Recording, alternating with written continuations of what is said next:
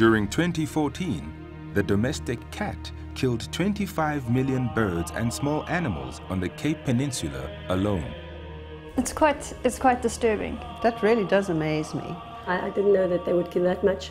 25 million little animals. That is a huge amount of killing. We know more about leopards, we know more about baboons, we know more about sharks, which are highly dangerous and very difficult animals to study. We know more about them than the cat in our own living room. We don't know how many of those small mammals, birds, amphibians, scorpions, reptiles, fish, bats, the list is actually endless, what the actual impact is. It appears that the common kitty cat is one of the most efficient hunters on our planet. Domestic cats number about 600 million globally, making it the world's #1 pet. And they are born hunters, stalking from just 4 to 6 weeks old and pouncing on anything that moves. We're talking about a density of a predatory animal of between 150 cats to 300 cats per square kilometre within Greater Cape Town, which is where our studies have taken place. In 2013, UCT master's student Francis MORLING began a study on cats in Cape Town. There have been a couple of studies recently that have found that cats actually bring home only a very small proportion of what they catch. So a lot of it is eaten or just left on the site where it's killed. So I want to try and find out, I want to try and get a measure of what proportion of what's caught is brought home. The study cats were all sterilized active hunters between 1 and 7 years old.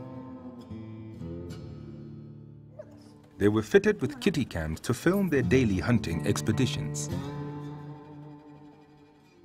Alright, so this is the kitty cam that we're going to use. You can see the little lights here, those are infrared lights, so those mean that we can film in the darkness as well. So we'll just pop this on around his neck.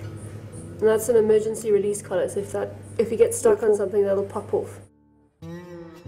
Frances needed 14 cats and their owners across the Cape Peninsula as volunteers for her study.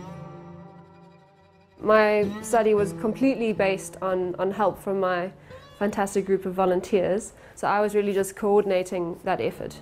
The volunteers collected the footage on a daily basis. Sometimes the cameras didn't work when we wanted them to work.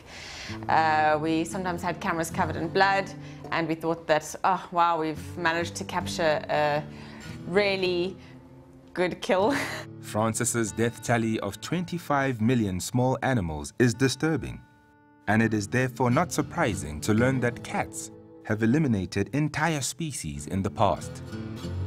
It's been documented before, particularly on islands where animals are they're not used to prey by cats, so they're very vulnerable to being completely taken out.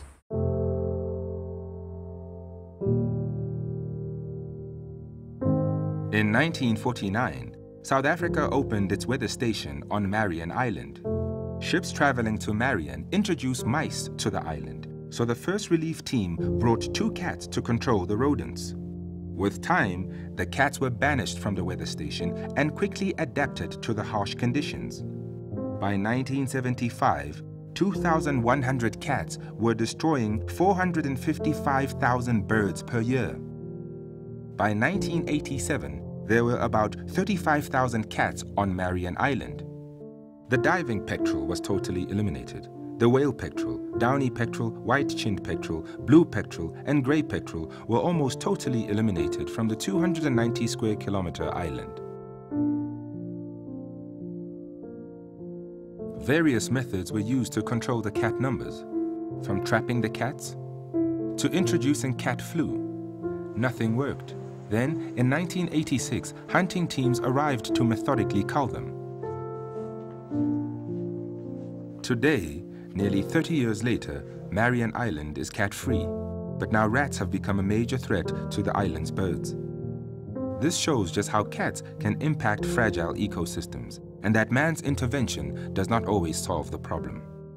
One case where we know an extinction occurred pretty much due to the lighthouse keeper's cat was on an island called Stephen Island, where the lighthouse keeper's cat was actually catching the flightless birds called the Stephen Island wren That and other factors caused the extinction of that particular species because it was only found on that island. These examples illustrate how important it is to know what our cats are killing.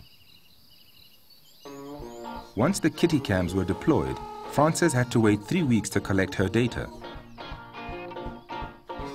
The cats were certainly not idle, and some intriguing footage was recorded.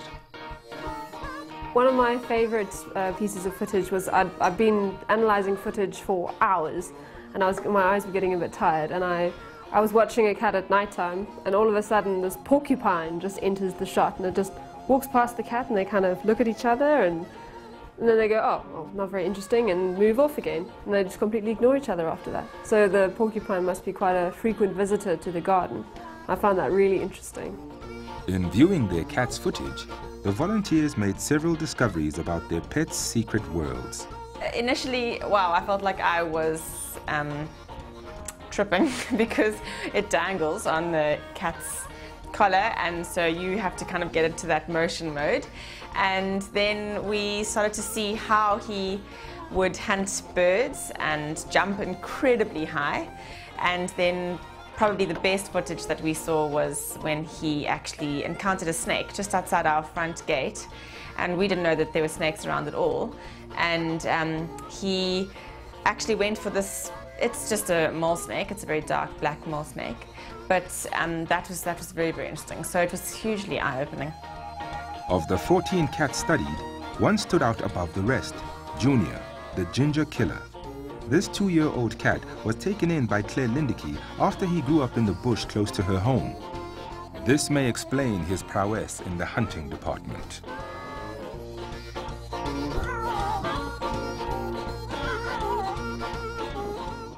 He's the most proficient hunter of the study, definitely, by a long way. Probably by a factor of 10. He went for snakes and shrews and rats and mice, and even tried for a bird, all sorts of things. Junior's kitty cam also showed that he shared his kills, like this mouse he shared with some kittens.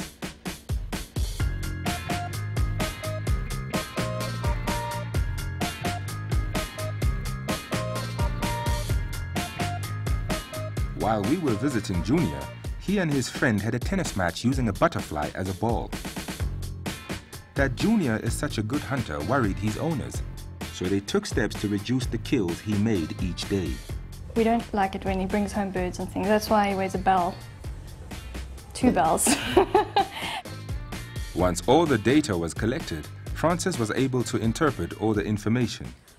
The main finding of my study was that cats only bring home less than a quarter of what they catch. So that was really interesting because there have been studies done all over the world that look at what cats catch, but they have primarily looked at what cats bring back to the home, and they use that as a measure of the total of what cats catch. So if they're now actually only bringing home a quarter, that means that they may be catching up to 4 times as much as we originally estimated. We estimate from my findings and through other studies in Cape Town that cats might be catching up to as many as 25 million prey animals a year. Around 11 million of these will be reptiles, so that's mostly geckos, sometimes snakes and lizards. 7 million of these will be invertebrates, so insects and spiders and things. 7 million will be small animals, so golden moles, shrews and that sort of thing. And around 1 million of them will be amphibians, which are mostly frogs. Domestic cats in an urban environment is not all bad news. They control unwanted rodent pests and alien bird species that threaten our indigenous fauna. Cats are also valued members of countless households. But if your conscience is plaguing you about the amount of little creatures that cats kill, there are ways to reduce the carnage. The simplest mitigation measure to try and limit your cat's predation is to just put a bell on your cat. So that's been shown to reduce your cat's, what your cat is able to catch by as much as half. Then there's the option to keep your cat inside all the time.